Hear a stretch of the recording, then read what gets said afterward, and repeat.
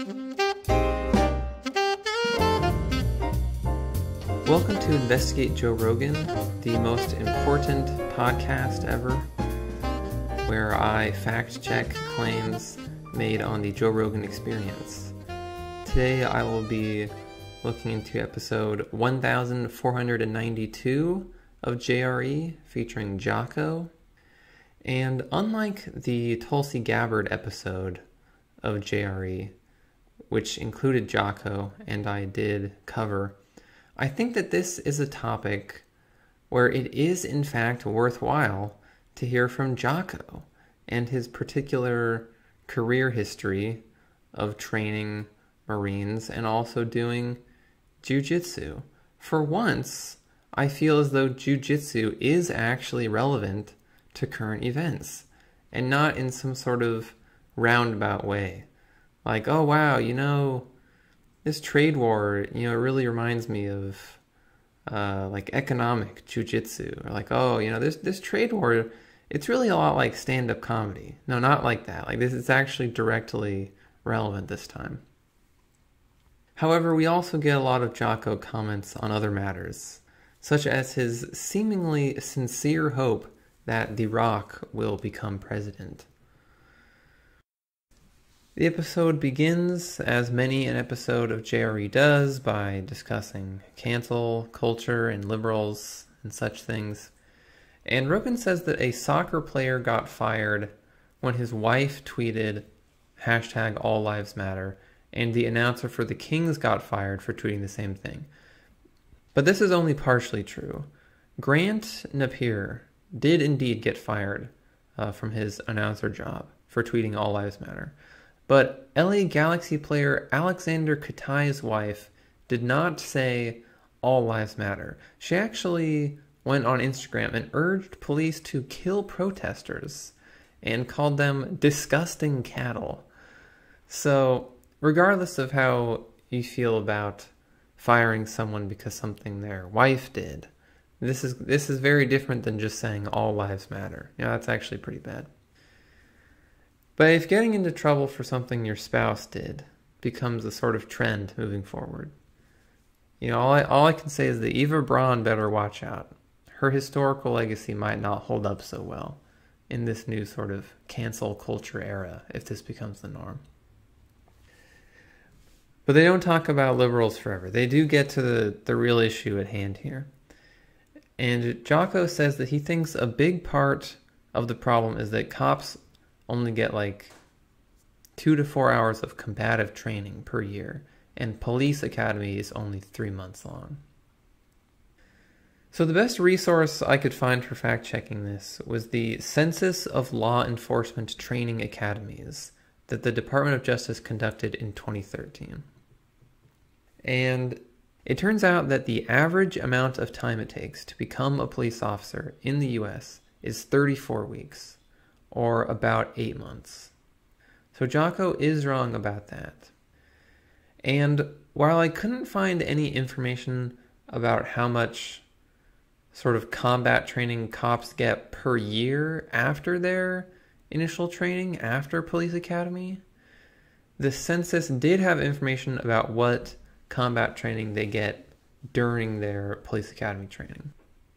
So the census said that, quote, major training areas included operations, firearms, self-defense, and use of force, 168 hours, self-improvement, and legal education. So 168 hours is dedicated to the use of force, which would be like 4 work weeks. So there's like a month of what Jocko would call combatives training. And then what goes on in that 168 hours or work a month? Well, it says, quote, an average of 168 hours per recruit were required for training on weapons, defensive tactics, and the use of force. Recruits spent most of this time on firearms, 71 hours, and self-defense, 60 hours training. Recruits also spent an average of 21 hours on the use of force, which may have included training on agency policies, de-escalation tactics, and crisis intervention strategies. Nearly all recruits received training on weapon retention, verbal command presence, and ground fighting. Most recruits were also trained on pressure point control and speed cuffing. So from what I can tell based on this census, only 21 hours of training are dedicated to preparing cops for a physical fight. In those 8 months of training, that's all they get on the subject.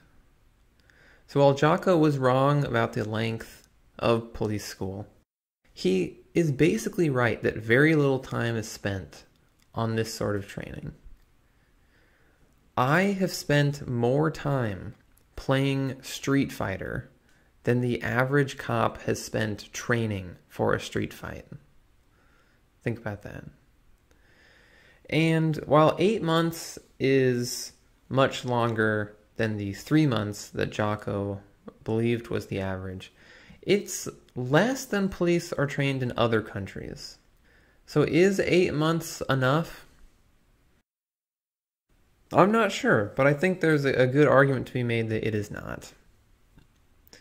Jocko also said that a lot of places do not have minimum physical requirements to become a cop, but from what I can tell, this is not true. It seems like everywhere has some sort of physical requirements. A bit later on, a bit less insightfully, Jocko says that comparing police on black violence to black on black violence is like comparing a UFC referee KOing one of the fighters to the actual fight itself.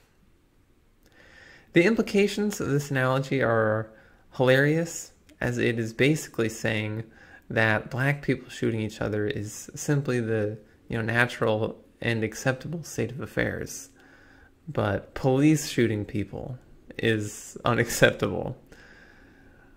But I'm going to give Jocko the benefit of the doubt here and assume that this is not what he really meant. But I think this is sort of an unhelpful analogy. Also around this time, Rogan says that Minneapolis has already defunded the police in response to this issue, which is not true. They have not done this. There are obviously people in Minneapolis who do want to do this, but nothing has come of it as of yet.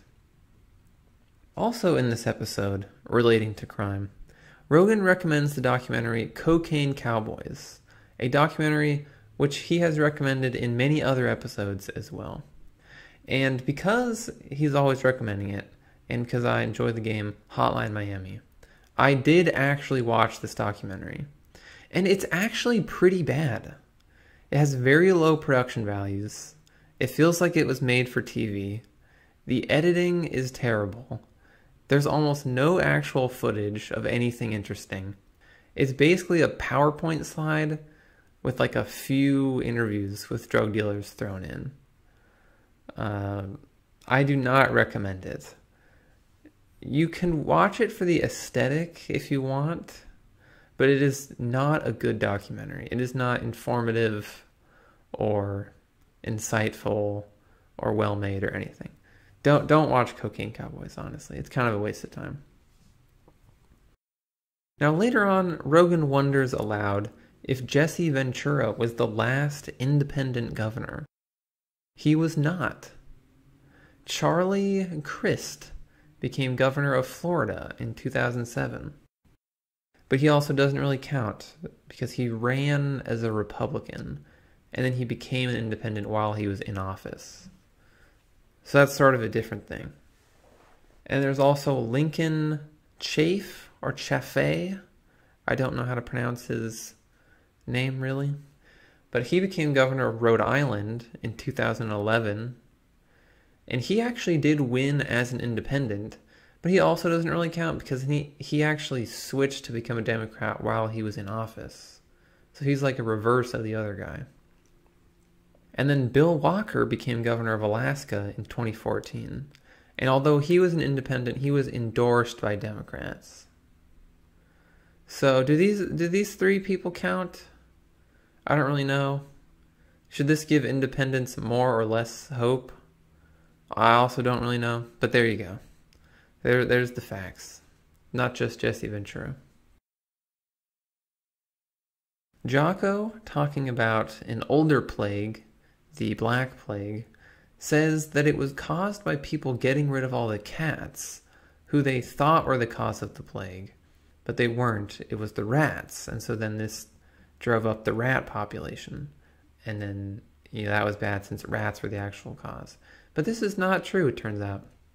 Some people say that the Pope issued an order to kill all the cats because they were satanic, and that caused the plague. But this is just not what happened. There is an obscure writing where this whole myth sort of comes from, where the Catholic Church at the time said that Satanists were using cats in their rituals. But it was not an order saying, all right, peasants, it's time to start killing cats. Get out there with your daggers and get those cats. That never happened. Now, of the modern plague that is going on at this very moment, Rogan says that WHO said it is rare for asymptomatic people to infect others, and that WHO also said you don't have to wear a mask. And this is partially true. I couldn't find anything from WHO ever saying that asymptomatic people rarely infect others. He is wrong about this. However, it is true that initially WHO said you didn't have to wear a mask, except under really certain conditions. And then later, they changed their recommendation and said you should wear a mask pretty much whenever you're in any sort of, public place or around people. So it seems like initially they were behind the ball, but they have since come around. In this episode, Jocko also actually explains why it is that he sleeps so little. He actually says that it is because he knows there's bad people training harder than him, and the powers of the world won't let him sleep. He really says this. So, I know I kind of made fun of Jocko and the whole waking up super early thing in previous episodes, but now I just feel bad. This is a man who is haunted by serious demons. He is crushed by the weight of the world every day, and he cannot sleep. And I'm sitting here, making fun of him. And I feel bad now. The rest of the podcast, they just talk about hunting and Brazilian Jiu-Jitsu. And one thing I would just like to say about this is, they hype up Jiu-Jitsu endlessly, of course. Going so far as to say it should be mandatory for children to learn in school. But then they also just sort of casually drop all these stories about people they know who have been severely injured by jiu-jitsu. Like Jocko tells that story about he just casually broke someone's neck on accident. And neither of them even think of this as being that weird. They think it's pretty funny. It's like, yeah, this guy has a serious, injury now for the rest of his life. And obviously I get this doesn't happen to everyone. But, I feel like maybe, just maybe, because of things like this, jiu-jitsu does not need to be taught to children in school. I'm gonna make that bold statement. That is all I have to say about episode 1492 of JRE. It has been longer than usual since the last episode of Investigate Joe Rogan, but it's only partially my fault, since there were a bunch of uninvestigatable episodes since Crystal Ball and Sagar. There was some chefs, some pasta chefs, and then there was a 5-hour episode with some literally Who band that no one's heard of. But anyway, thanks for listening. I hope you learned something. I hope you come back. I hope you tell all your friends about Investigate Joe Rogan so that we can all investigate Joe Rogan together.